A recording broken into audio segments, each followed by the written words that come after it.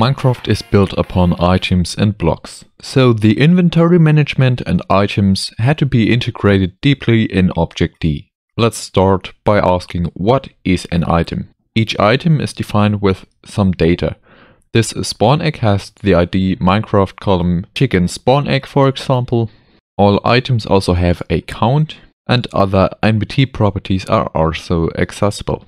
Most items also have an inventory in some kind. The position in the inventory is saved as a slot. In NBT, an item looks like this. Especially with many items in big inventories, this can get very confusing. So in objD, the item provides a dot object that combines all the data, suggests properties, and automatically fits the context.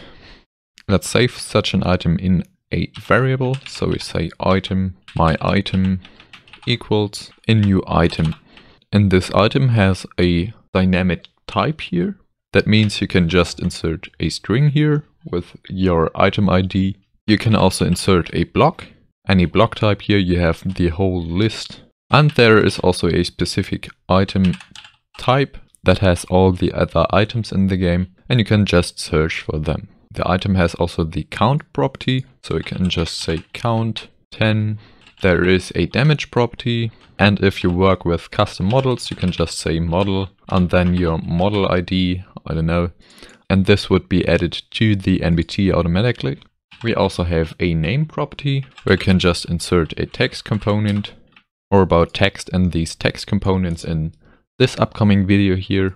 And of course each item also can have a lore, which would be a list of text components. And finally there is also a NBT property here, which just accepts a Dart map, so pretty usual raw JSON in here. Well, we have an item now, but to do anything with this item, we have the replace item widget. This widget sets the data of a specific slot to your item. So for the entity, you just define the entity here as first argument, and then a slot in the entity, for example the player's hotbar here, and then the item itself. This would be 5 apples here. We can try the replace item widget here. We just say entity.all. The slot should be a new slot object, and you can see there are a few presets here. We just set the hotbar 5, and then of course the item.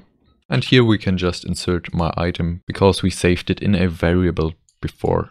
So let's generate that, and we can see the replace item command here, which has all arguments set here. And of course you can also use replace item.block to insert a location in here and manipulate the inventories of a chest, for example. We already used the slot a second ago. The slots can be set with the slot object. This object always consists out of a slot property here that is used for replace item, and then also the ID that is saved in the data in the end. In this case inventory 5 would mean the 6th inventory field, but this has the ID 14 like you can see, and the slot automatically switches between these values depending on where you use it. The IDs are pretty useful to identify a slot, but for a human it's pretty hard. So I thought, why not divide an inventory in rows and columns like this? To find a slot like this one, it would be significantly easier. So with the slot.inf, you just set the row and column as a double, and objD calculates the replace item slot and ID for you. And of course, this also works for chests and droppers or dispensers. You just use slot.chest or slot.drop.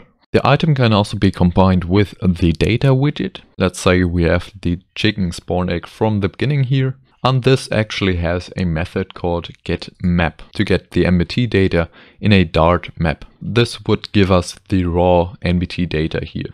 So let's use the data widget. If you want to know more about NBT data and the data widget, you can check out the last widget week. Let's merge the NBT of our entity, and we want to change the inventory.